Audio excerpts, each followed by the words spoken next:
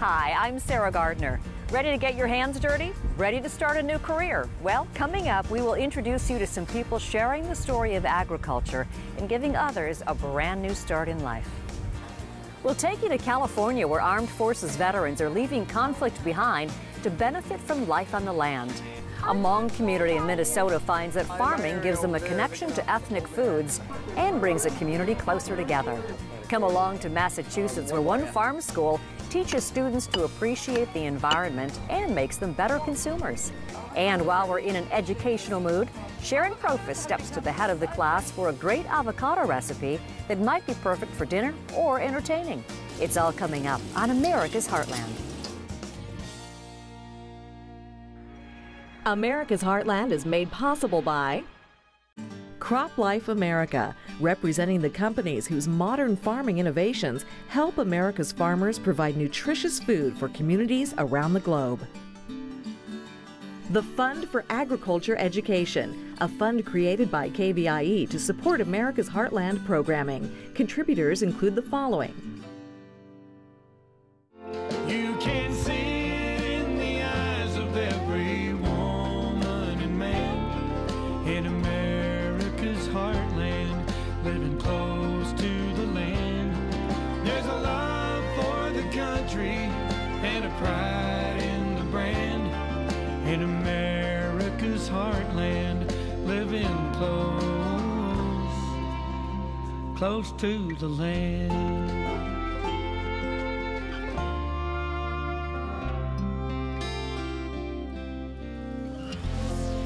If you join us regularly on America's Heartland, you know we love to share stories that give you insights into where your food is coming from. And we've taken you cross-country to meet farm and ranch families, as well as visiting programs that really tell the story of agriculture in America. And that story runs the gamut, from the great work being done by the National FFA in providing opportunities for high school students to work in agriculture, to farmers in Florida and Massachusetts opening their farms to groups that harvest excess crops and make that food available to help feed the hungry. Each of these provides a hands-on experience to people who knew nothing of agriculture before. Well, we're going to share a few more with you this time, but there's a bit of a difference. They focus on programs that can dramatically change individual lives. Let's start in Southern California, where one farm experience is changing the lives of veterans.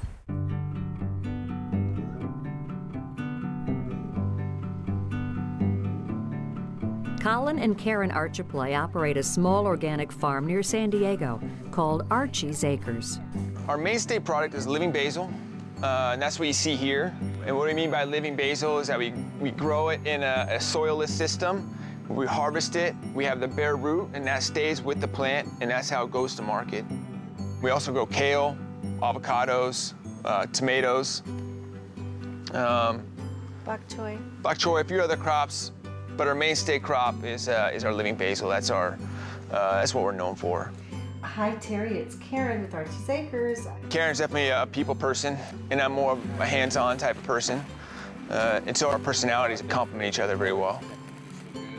The couple decided to begin a new life in farming while Colin, a decorated Marine veteran, was on his third tour of duty in Iraq back in 2006. But despite shifting his focus to the farm after returning from the Middle East, Colin was aware of the difficulties faced by some of his fellow veterans. Colin saw that many of the soldiers with whom he'd served were struggling in their efforts to adjust to civilian life and jobs. A lot of the people he'd served with were re-enlisting not necessarily because they wanted to, but because they couldn't find employment. And so what happened was we actually made a training program for people to do what we did. So Colin and Karen created the Veteran Sustainable Agriculture Training Program. The program provides instruction on sustainable agriculture practices. The fieldwork and plant knowledge help veterans transition to careers in the agriculture industry. If we made this small business and we're, making a living at it, then we could do something to help these other people leave their service as well. And so we developed a 6-week training program, so it's full-time, 40-plus hours. And they learn about niche marketing, they learn about how to value your crop, what to grow, why you're going to choose one product over another. We cover everything. It's intense. Programs like these address some new realities in American agriculture. The growing demand for organic foods and community-supported agriculture has prompted the creation of many new small farms. In addition, an aging farm population has created a need for younger workers in both management and production positions. When you take that uniform off, nobody sees those stripes, nobody sees those decorations, and so they have to reinvent themselves. And in agriculture, you can do that. I think by focusing on agriculture, we tap them into our network, and hopefully that helps them feel like they're part of a unit. Then they see the mission, and they feel like they're part of something greater. We were lost when we get out a lot of times. I didn't really know at all what I was doing, and any inclination really of where I was going to head. Former program graduates, combat veterans Ian Kersel and Justin Grimes, are now employees at Archie's Acres. They know all too well the difficulties in transitioning back to civilian life. I'm doing something that's good here. we're trying to do it in a responsible way to the environment and to the community. So anything I can do that fosters cooperation and sharing, that's what I want. That's who I am. That's what I want to be about. I like the symbiotic relationship between the plant and myself. And the more love I gave the plant, the more love it gave me and paid back to me from everything that I gave it. Because if you don't give it anything, it doesn't give you anything back.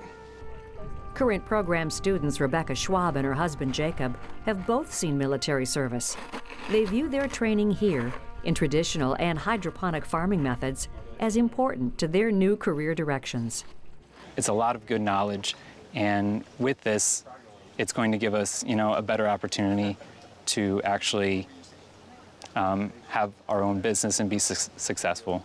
And they don't just teach you about hydroponics, like they really go into soil management too, like what you need in your soil and to sustain it and how to keep it growing, like everything very organic, kind of taking it back to the basics. I want to continue to serve my country, and I can't think of much more of an American story than somebody going and serving their country and then coming back and creating a small business, especially within agriculture. Did it change my life? Absolutely. If I hadn't come here, I wouldn't be doing what I am now. I wouldn't have the confidence to do what I want to do with farming in the future, but it definitely filled a need inside me that wasn't filled out in the civilian world otherwise. I don't feel as lost as I did. It's very rewarding.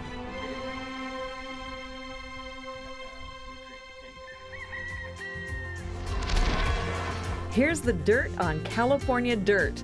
The Golden State is home to more than 2,000 separate soil types, which make it possible to grow hundreds of different crops. Dirt aside, California has a lot of cows, more than 1.5 million, making it the country's #1 dairy state. California also leads the nation in the production of grapes, some for your table and some for those California wines. Minnesota is a prime producer in the world of agriculture. Sugar beets, wheat, and soybeans are major crops. And don't forget poultry. Minnesota leads the nation when it comes to raising turkeys. But Jason Shoultz says the North Star State is also home to a program that provides an agricultural start to a particular group of people.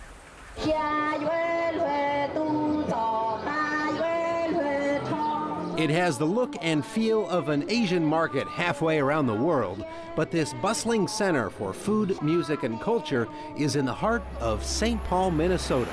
With 45,000 Hmong residents, Minnesota has one of the largest populations of Hmong in the U.S. And for people selling their goods, the Hmongtown Market is a direct connection with their cultural customers.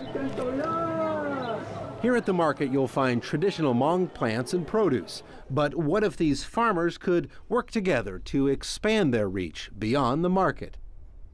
That's the idea behind the Minnesota Food Association's Big River Farm, about an hour northeast of St. Paul. On a warm spring weekend afternoon, you'll find Vince and his brother Tu Xiong working with their vegetable plants with big hopes for a successful season. So we kind of just planted this way. Tons of cilantro here. You got peas, you got tomatoes, we got carrots. I got about 20 varieties of vegetables. Vince sees a big potential for farmers cooperatively working together to market their crops. A lot of farmers that grow a lot, at the end of the year, they end up throwing it away because they don't have a market, or they don't know how to find a market. Because they know how to farm, but they don't know how to sell. And I have a background in selling, and you know, I know I can get the bigger customers. And if I just get them to work together as a group, then we have more selling power. The Hmong American story is a poignant one.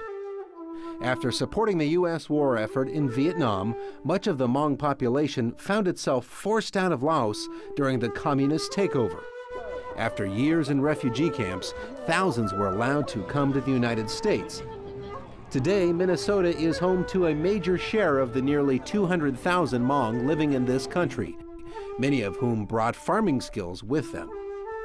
In their culture, it's more of just a way to provide food for the family and maybe some trade. But since it is, you know, something that they know and like, we're trying to help them do that as a business, a way to sustain themselves and their family. She says that the big difference between what I'm doing here, I think it's more like organic comparison to what she's doing. Tu Yang and his mother, Moore Yang, grow vegetables on a plot of land on the Big River Organic Farm. The challenges to change can be generational or cultural. It can take time and, more importantly, evidence of success to convince growers to adopt new practices. It's always a balance of communicating our way, but also understanding there are many ways. And I think we have a lot to learn from other cultures as well. I know some people have had problems saying that this is too tall for them.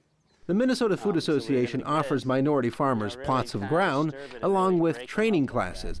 Today, farmers are sharing their techniques on tackling weeds that invade their gardens. So, you know, I'll go along and just kind of have a little tension holding the handles up a little bit.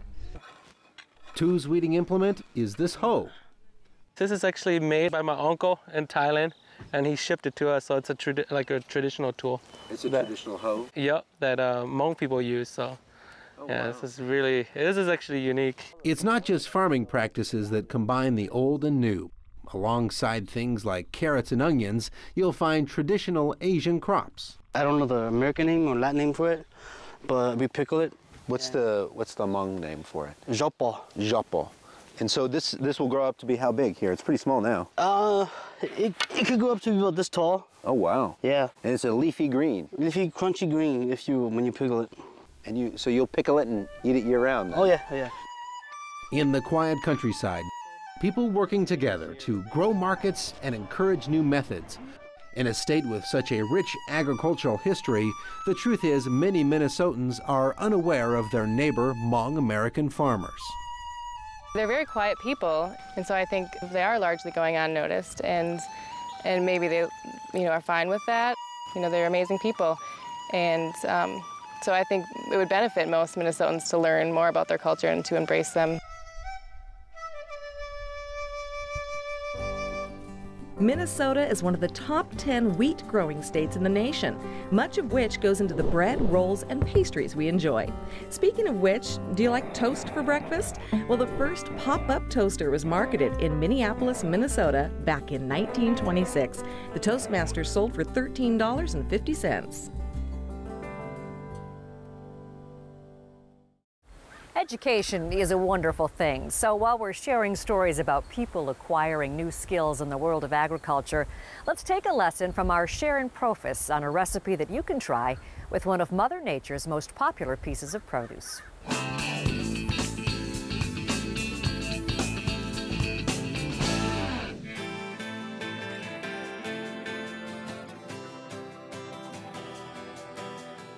Avocados are definitely not just for salads. I like to include them whenever I can, but one of my favorite ways to highlight them is with avocado egg rolls. It's a vegetarian take on an Asian classic, and it's a huge crowd pleaser. When you're shopping for avocados, what you want to look for is that It gives a little bit when you squeeze it, but it's not completely overripe. It should be a little bit firm. The thing is though that when you're shopping for them, a lot of times you either stumble upon avocados that are way too hard or overripe. So when that happens, go ahead and purchase the ones that are way too tough. Then when you take them home, put them in a paper bag with an apple or banana, and within a day or two, they'll be ready to go. For this recipe, I have 4 Hass avocados, which 9 times out of 10 is what you'll find in the grocery store. They're really creamy and they're super good for you. Now, when you're prepping avocados, of course, the goal here is to get the skin off. And my favorite way to do that is to just first cut it in half. And if the avocado is ready, it should just come apart like that. Now, for this recipe, we want to cube it, so I'll just run my knife along the flesh to create cubes. Then grab a spoon and just scoop it out. That's the easiest, fastest way to peel an avocado. Avocados are definitely the star of this dish, but we're going to add a few more ingredients to balance it out. First, I have sun-dried tomatoes. You can find these either jarred in oil like I have here, or dehydrated, in which case you just put them in water and reconstitute them. So I'm just going to julienne them and cut them into thin strips like that before putting them in with avocados. This is gonna add a little savory element. It's gonna balance really nice. And the oil is really nice here too because it'll add even more creaminess and play well with the fat content of the avocado. For a little kick of spice, we'll add a jalapeno. When you're prepping a jalapeno, if you don't want to include the seeds, just stand it up on your cutting board and cut around the inside. The seeds will be separated and all you'll be left with is exactly what you want. We'll just cut the jalapeno into a small dice. We'll also add in about half of a red onion. And you'll see a lot of these flavors are similar to what you'd find in guacamole. Jalapenos, onions, cilantro that we'll add are a classic combination. It's going to be great in these egg rolls. And finally, we'll add some cilantro. Especially when you're frying, you want to add herbs to counterbalance the oil and the fattiness that you get from the dish. We'll add a few seasonings, a couple teaspoons of garlic powder, salt, and of course, fresh ground black pepper. As you mix the ingredients, the avocado will begin to fall apart and create a creaminess that'll bind all of these beautiful, fresh ingredients together. The filling is ready to go, so let's go ahead and fill up those egg rolls. So just grab an egg roll wrapper with one corner facing you, then take a heaping spoonful of the filling. Now grab the corner closest to you and fold it over the filling. Then bring in both sides before rolling it up. And finally, I mixed an egg with a little bit of water, and that'll be our glue to keep this all together. There you go. You have an egg roll. Frying the egg rolls is really simple. I've already put about a 1/4 inch of canola oil in a heavy bottomed pan, which is what you want when you're frying. And we'll just gently start frying our egg rolls. I'm not deep frying them to at least make this a little bit healthier. We're just waiting for the egg rolls to turn a golden brown.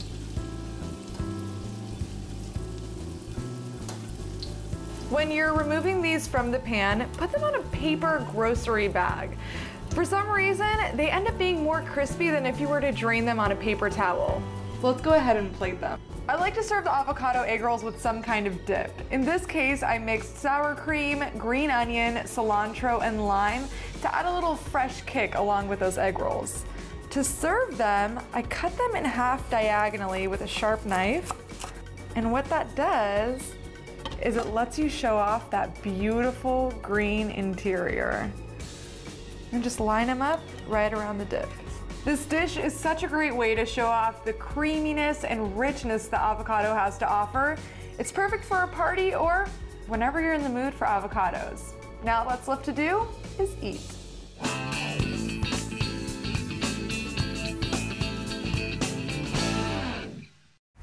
If you've never worked on a farm or ranch, it may be difficult to understand the hard work and skill set you need to succeed in agriculture. But many people do have a dream of getting back to the land.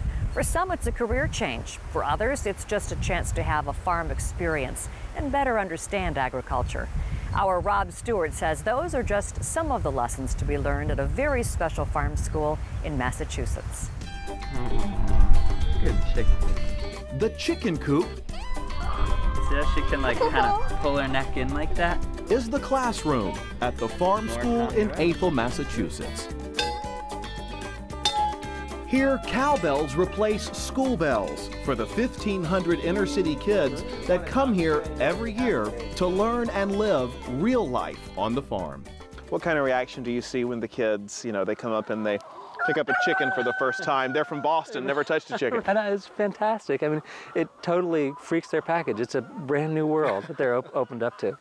Lily Slocum is one of 28 students from Boston taking part in the program. What do you guys like to do best with the cows? It's hands-on for this 3-day field trip. Youngsters sweep the barns, care for pregnant cows, and learn how food makes its way from farm to fork. Did you have any idea that so much went in to bringing you, the food on your table? And Well, I knew that people worked for it, but it's a lot of work to do one little thing. So like, one ear of corn takes so much work, and it's a lot more than I thought.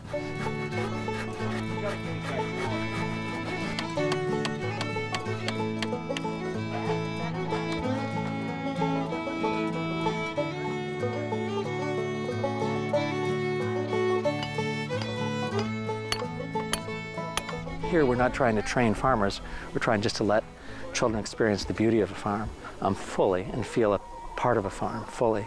Down the road, we really are trying to give people the tools to farm, spend their lives farming.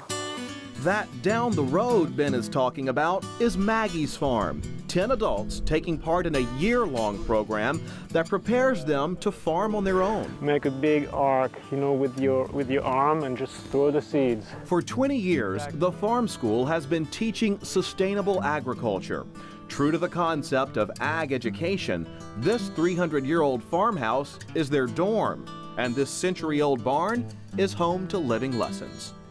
We think of it as kind of replacing the family farms that are kind of disappearing all over this country. We're trying to replicate that model where a family of parents were passing down this tradition of farming to their kids, and so that's how we're doing it here. There's a lot of weeds in here too. Julianne Waddell gave up her life behind the desk designing high-end children's clothes and uprooted her 2 teenaged kids for a new slice of life. So we moved 1,300 miles away to come have our adventure. To learn how to farm. Yeah. I think it's very important for everyone, but especially this next generation that's coming up, for them to understand where their food comes from and be connected to their food source. And I think that is, unfortunately, something that we've lost in just a very short amount of time. Clear out all the old, dead canes that have already fruited for us. That make sense? Today, these adult students are pruning raspberry bushes in a field covered with snow.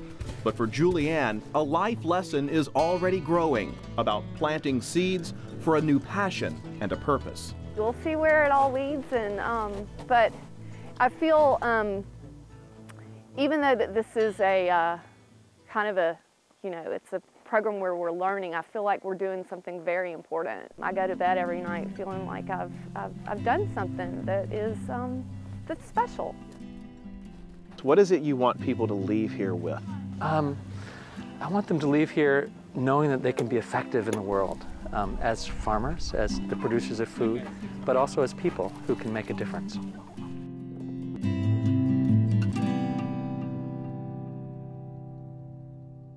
Before we go, just a reminder to spend some time at our Heartland website. That's americasheartland.org. Video from all of our shows, lots of great recipes from Sharon. And remember to check us out at some of your favorite social media sites as well. Thanks for traveling the country with us. We'll see you next time on America's Heartland. You can purchase a DVD or Blu-ray copy of this program. Here's the cost. To order, just visit us online or call 888-814-3923.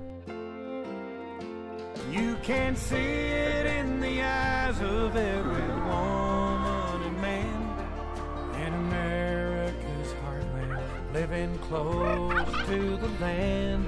There's a love for the country and a pride in the brand in America's heartland, living close to the land.